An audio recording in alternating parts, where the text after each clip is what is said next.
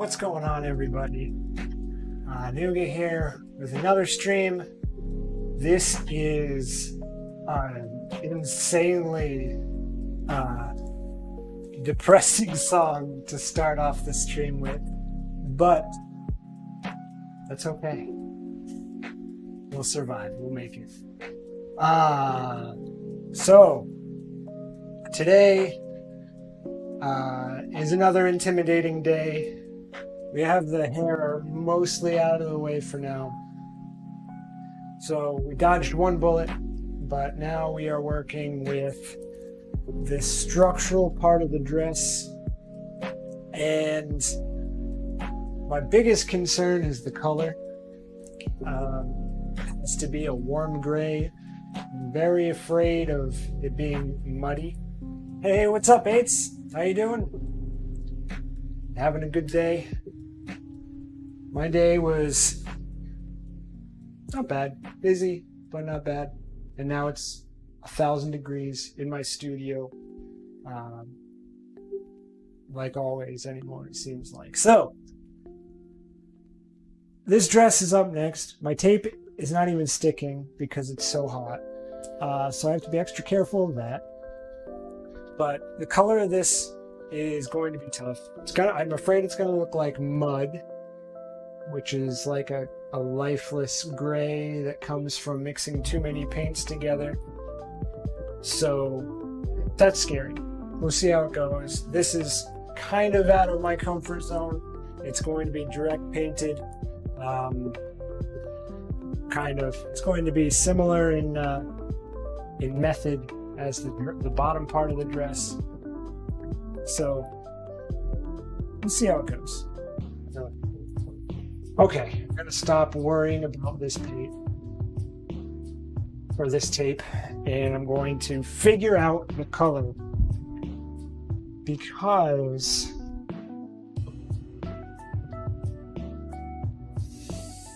I'm not sure. Okay. This could go horribly wrong. But let me explain what I'm doing here. So the dress, the lower part of the dress, this kind of muted blue, almost green color is a mixture of essentially blue and orange. The orange is pulling the blue more towards the middle of the color wheel. So essentially we're here with the blue, we added the opposite, which is somewhere here, and we pulled the blue down, which it's covered by white. Maybe I should use this side. Pulled it in this direction. We ended up with something kind of like that color there. So what I want to do is I kind of want the opposite on this end. So let me clear this out of the way. So what I kind of want now is I want something kind of here, but even further towards the middle. So even more gray. So something about right here. Right here. So what I'm going to do is, rather than use yellow, because that's already a bright color, I'm going to start with my burnt umber. So burnt umber is, if you haven't noticed already, the same color I'm using in the shadows of my indirect painting. So first thing I want to do, kind of my starting point here, is I want this to be cohesive, not look muddy, and I think starting with this is going to be a good starting point. Now we are going to change it, and rather than use our ultramarine blue that we've used in this kind of blue-yellow, blue-orange mixture, we're going to use the warm blue or cool blue. I can never tell with blues which ones should be considered warm or cold. I don't know if anyone does. But anyway, I'm using my cerulean blue. So when we mix these, we should get a warm gray. I'm going to start with mostly burnt umber, add a little bit of this cerulean blue until we get the color we want.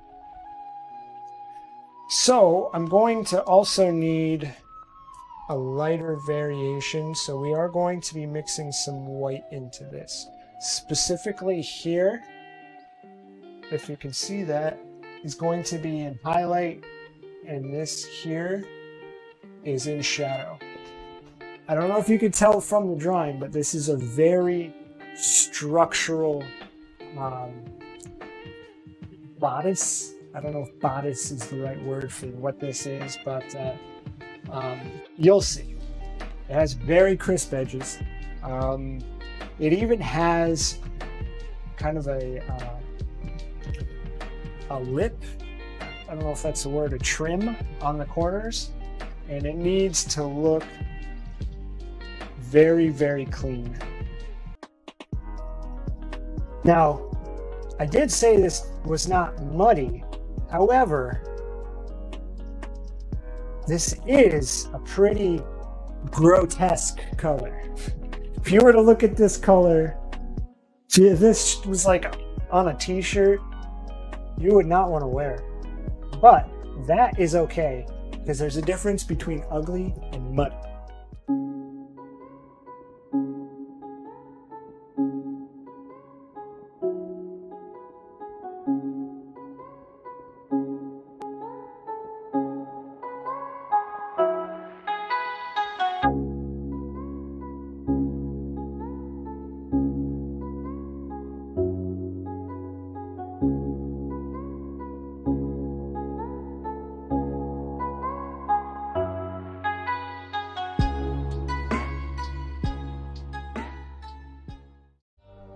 How long does it take for oil paint to dry usually?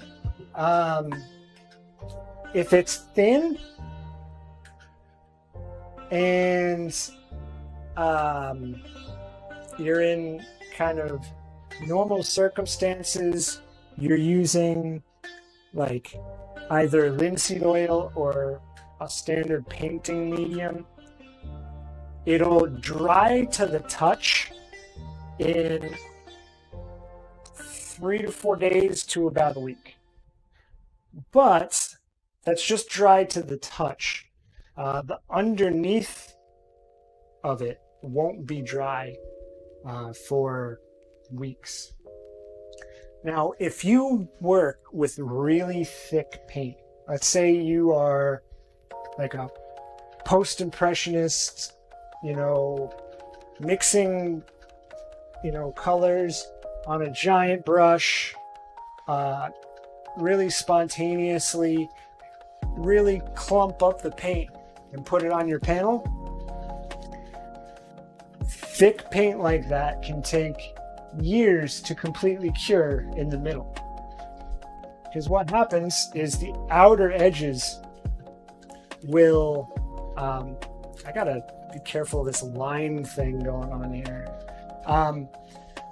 The outer edges will cure first, and they'll make a little pocket of gooey oil paint middle. And because it's cut off from the outside air, now air doesn't necessarily dry it like acrylic, but the curing process is a chemical reaction to the air.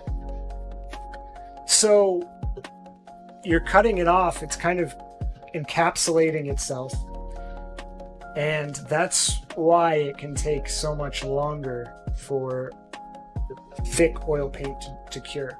And in some cases, there are iconic paintings that still have, wet layers underneath because they use such thick paint.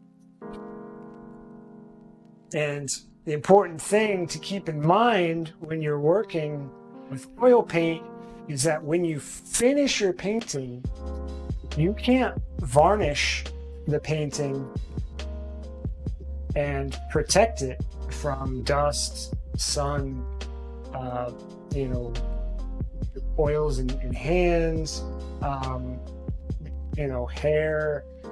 You can't protect it if it's not varnished, and you can't varnish it until the oil paint is completely cured, even the layers underneath.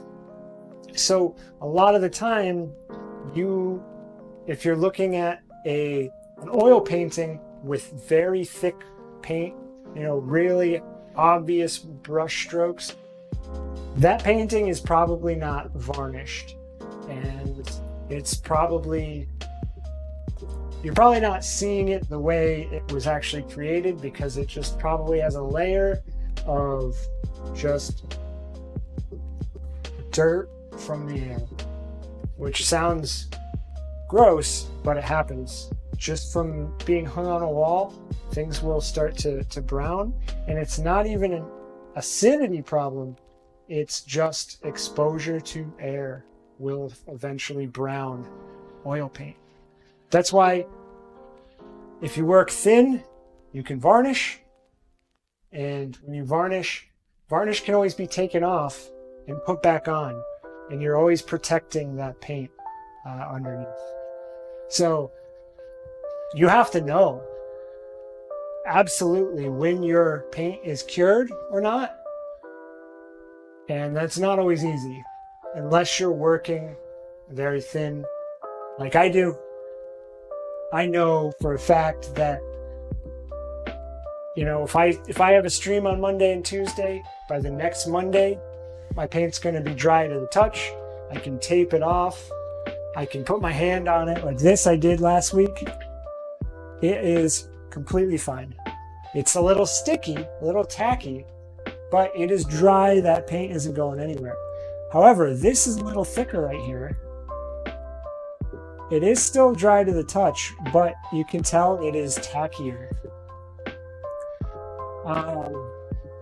This, because it's so thin, I can touch it a little bit without having to worry too much. But if I push hard enough, I will pull some of that paint off.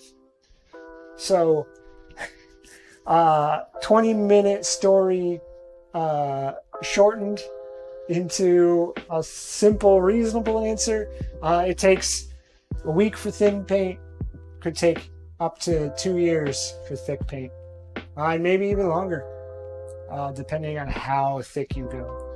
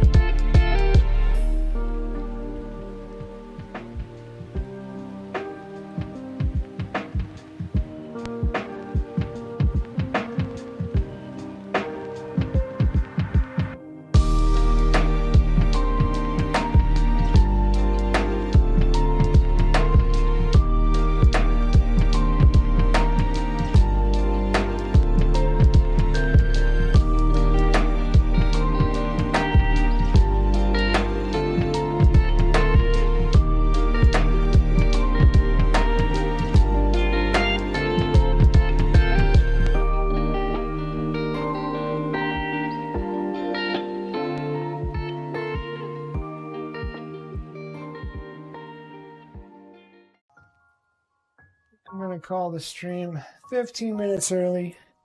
I'm going to have to jar up this paint, make sure I don't lose my mixture. And I will be ready to pick right back up next Monday. I am thoroughly exhausted. It's super hot. It's been a good stream. We made some progress. We finished this necklace. We did the shadows in this dress, which is taking way longer than I expected. That's okay. Not necessarily the most captivating stuff going on here, but I think it's going to pay off in the end. So, just checking that shape real quick. I hope you liked the stream. If you're watching this on YouTube, please don't forget to like if you liked and subscribe for more. If you're watching on Twitch, if you are not following yet, please consider following and get your name on the wall. And I think that's all for me. I need to go take a nap. So, thanks. Have a good week, everybody. Later.